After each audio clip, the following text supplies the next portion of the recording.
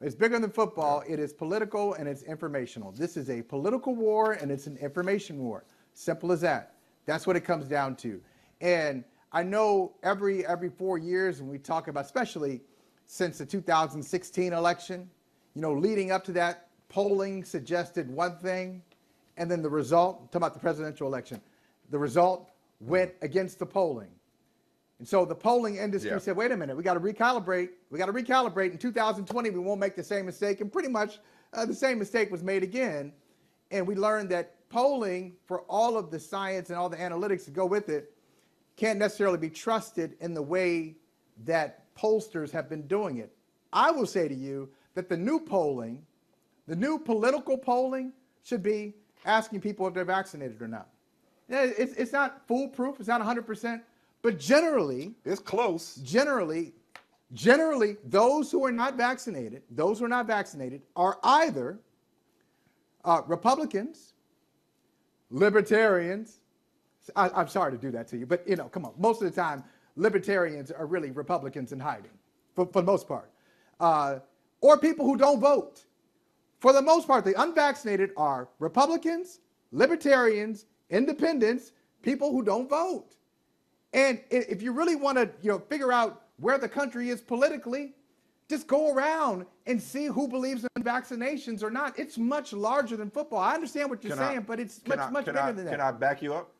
Yeah, well, I was basing it on the news of the Falcons and the Raiders, but let me back you up and let me throw masks. I know. Let me throw masks in that bucket for you. I'm gonna just back you up with a stat real quick and then give it right back. But it's just throw masking, in that conversation as well with vaccines.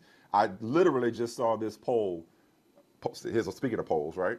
I literally just saw this poll before, like moments before the show started, and this is the Axios Ipsos Coronavirus Index, and it, according to which, it's a survey of approximately 1,000 U.S. adults between August 13th and 16th. The percentage of adults supporting mandatory masking in schools, okay, 92% Democrat, 67% Independent, 44% Republican, and overall, 69% of surveyed American adults support masking in schools. But the survey finds that given that the Republican base, which I just mentioned, is going so far against the grain, so disproportionately, that's why you have your Ron DeSantis and your Greg Abbotts of the world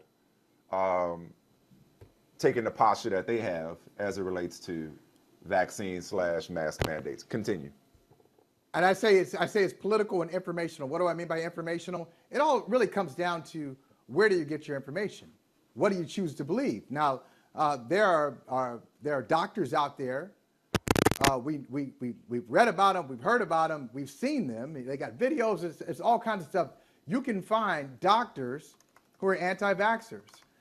You can find doctors who are on, you can call them information campaigns if you believe what they say, or disinformation, misinformation campaigns. And so if you get your news from there, if you value what they have to say, you're not going to believe somebody like me who says, you know what, go ahead and get that vaccination. Go ahead and do that. You're going to say it makes you loopy. You're going to say that the government is putting some type of device inside of you to control you. You're going to say all kinds of things because that's what you value. So it's informational and it's political. I can tell you this now. I'm going to throw another O at you. How about anecdotal? I told you yesterday that, Mike, I drove all over the country, 30% of the country. We touched 30% of the country on our fabulous drive, the Holley family. And I can tell you, we went to leave New England, which is a heavily Democratic, hey, let's put that back, let's do that vaccine, let's do that mask thing, let's do it, social distance. That's New England. We got to Ohio. Most people were all about it, although I think Ohio is now a red state. Sorry, sad to say it. My home state's a red state. Not crimson and gray like Ohio State, but red, politically red, the last couple of elections, last two. Ohio, though, a lot of people wearing masks. As we started to go south, Mike, we were aliens. We would come out with our mask on. People would look at us like we were crazy. We went to your home state, in your hometown. I think I counted about a half dozen, I think I counted about a half dozen people wearing masks. Nobody on, we ain't even touched Bourbon Street. Nobody on Bourbon Street, Canal Street, Poydras, whatever, all around that area, that tourist trap area, nobody was rocking it. Because that's really where we are. You go to red states, people don't believe it. You go to blue states, people believe it. And the NFL is no different than any other industry. Some industries, the employees are all about it. Other industries, the employees are skeptical. Thank God for the Atlanta Falcons. I don't know why they did it. Maybe they had an incentive. Maybe it was about football. Maybe it's about their politics. I don't know.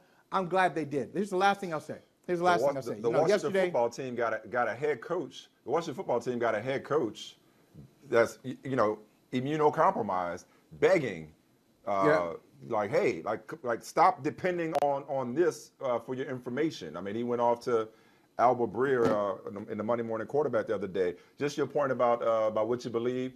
Quick line on that a friend of mine that I follow on social media said. And again, you talk about good lines. I can't make the club from the tub. This is about the fact that the overwhelming majority, and I'm talking about like high 90s, if I'm not mistaken. I don't want to put any misinformation out there, but it's the overwhelming majority, if not practically complete. The number of hospitalizations and deaths at this point is among the unvaccinated, right? I'm being conservative to make sure I don't get it wrong. But it's like, it's not even. No, you're correct. Okay, cool. So, great. Yes. So here was the line. Here was the line. The line was, the thing about math is if it's true, that it's true even if you don't want to believe it. That's the thing about math. So we say 99% of people who are in the hospital and dying of COVID are the unvaccinated. You can believe what you want. The numbers, as I used to say, they never lie. So you get the last word. We got to go to break before we welcome in our company. I know. Here's the last word. All right. I feel like I have become a more patient person overall. I've become more patient overall in my life. I am learning. You know exactly what I'm talking about. You've been married 16 years, right? 16 years, Your Honor, 16.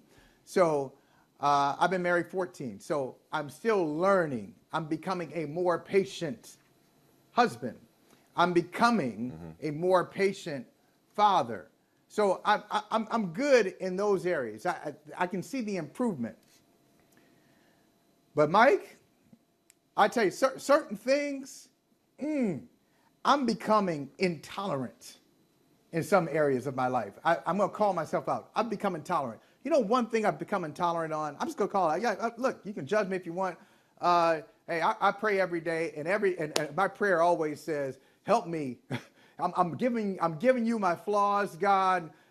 Here, I'm making them bare. Go ahead and touch them. I need it. So you can pray for me on this. You can judge me. I'm becoming so intolerant with these vaccination incentives. Hey, get a vaccine. $1 million. If you don't believe in vaccination, you get vaccinated. I'm just jealous. Hey, listen. I mean, like, hey, why ain't had that in the beginning? why I couldn't get that? I got no time for it. I'm not trying. I don't want to incentivize it. I don't want to convince you. I'm a terrible salesman. I'm not trying to sell you. I'm so over it. I'm over it. Go ahead. And it's not right for me to say, I'll say it. Go ahead. You don't want it? Don't do it. Just the only thing I ask, just let a brother know. Just let a brother know. Don't lie to me about it. Don't say you're vaccinated and you're not. Like, if you don't believe in vaccine, just let me know. And like, we're sitting down together. If I'm sitting next to you and you're not vaccinated, just let me know. Other than that, people like to say, you do whatever you want to do. Like to say it's a person. I said you had the last word, but that was too good. Unvaccinated people like to say it's a personal choice. A personal choice is how I'm wearing my hair. A personal choice is like if I decide a tattoo. No, this is a public health issue. It's not a personal choice if your decision making affects my life, my livelihood, my lifestyle, and my ability and those that I love to remain healthy or just a function in society. Hey, thanks for watching Brother from Another on YouTube. Make sure you hit subscribe before you leave, and be sure to watch us 3 to 5 p.m. Eastern Time on Peacock. Appreciate you.